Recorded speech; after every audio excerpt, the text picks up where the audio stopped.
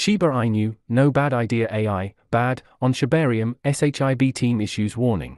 The SHIB community has been issued a crucial warning by the Shiba Inu team. Lucy, a Shiba Inu team member, shares an important announcement about the bad idea AI, bad, token sent out by DaVinci, a Shiba Inu Telegram administration.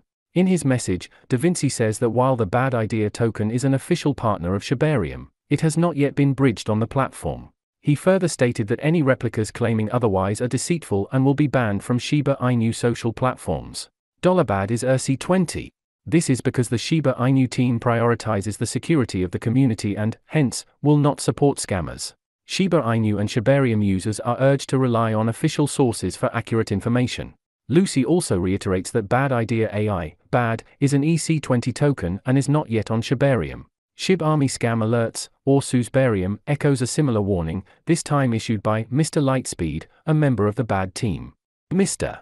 Lightspeed calls attention to the fact that certain individuals are attempting to capitalize on bad's reputation by launching tokens on Shibarium under its name. He warns the Shiba Inu community that any tokens launched on Shibarium with its name are not associated with bad idea AI, nor have its endorsement. As usual, users are asked to do their research, DYOR, as these tokens are likely to be scams. In exciting news, the bad team says it has scheduled meetings to begin planning its bridging efforts to Shibarium. It promises to inform the Shiba Inu community of any information that arises when it is ready to proceed. Other warnings emerge in a new tweet, SHIB Army Scam Alerts, or Shibarium, dedicated to protecting the Shiba Inu community and uncovering scams, issued a key warning as fake accounts proliferate.